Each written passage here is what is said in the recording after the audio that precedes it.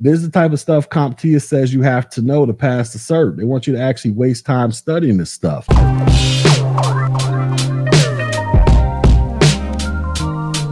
RST says, on the real, I think A+ is one of the most unnecessary certs out there. It has little to no viability in the market. Plus, it's an extremely bloated exam with a bunch of info on outdated technologies that the industry doesn't even use anymore. Why do I need to remember the amount of pins on a D9 connector? As an analyst, if you're a newbie and want to go to the security route, Network Plus, Security Plus, and the Certified Cyber Defender cert is the way to go. Good content. Shout out to RST94. And RST94, I agree with probably about 65% of what you just said.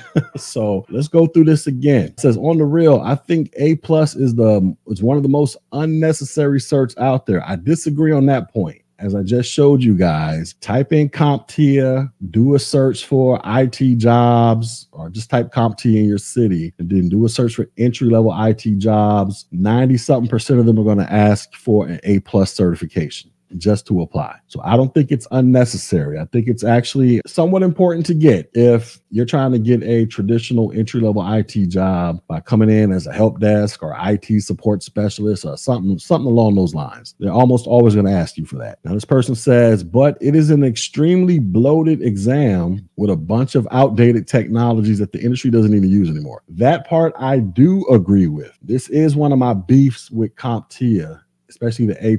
They like to mention a whole bunch of antiquated technologies from the 80s and the 90s. And this one that he gave right here, the D9 connector, that is a perfect example. Listen, so you're like, well, what is a D9 connector? Let me show y'all what a D9, matter of fact, let me show y'all what I'm talking about. All right, so we're looking at a D9 connector right here. It looks like a VGA cable, in case you guys don't know, video graphics array. D9, I'm trying to find, here we go. Well, anyways, I'm trying to find the actual, here we go. I don't want to click on one of these. All right, I guess it's going to take me to Amazon. I was trying to avoid going to Amazon. All right, here we go. So this is a D9 connector. It has 9 pins, as you can see. Yes, this is listed on the CompTIA A+ hardware or the Core 1 exam as something that you have to know. Now, here's the issue. When's the last time any of y'all have seen a D9 connector? Like, seriously, when have y'all ever seen one? Like, I'm trying to think, when is the last time I actually saw one? I want to say the last time I actually physically saw a D9 connector with my own 2 eyeballs was probably 20-something years ago, back in the 90s when I was in college or whatever the case may be. I ain't seen one of these things in forever. I don't know where they're lying around. I don't know where they're hiding out at. I don't see them. And yes, they are legacy stuff, but this is the type of stuff CompTIA says you have to know to pass the cert. They want you to actually waste time studying this stuff. And the reason why is because there are people or companies that use legacy equipment that's still floating around out there. Matter of fact, I want to say like 2 years ago, there's a water treatment facility in Tampa, Florida, not too far from where my brother lives. And I want to say like 2 or 3 years ago, somebody hacked the water treatment plant and started messing with the chemicals to where, you know, whatever they was doing with the chemicals, they could have poisoned and or killed possibly tens of thousands of people in that area. But luckily, somebody caught it and put a stop to it. But how did the hackers get into the system? Came to discover they got in because the computer that was in charge of monitoring the chemical levels or something like that, it was running Windows 7. It was running a Windows 7 operating system. And if you guys don't realize, Windows 7 is not supported by Microsoft anymore. So if you still got Windows 7 on your computer, you're pretty much on your own with trying to deal with any potential headaches that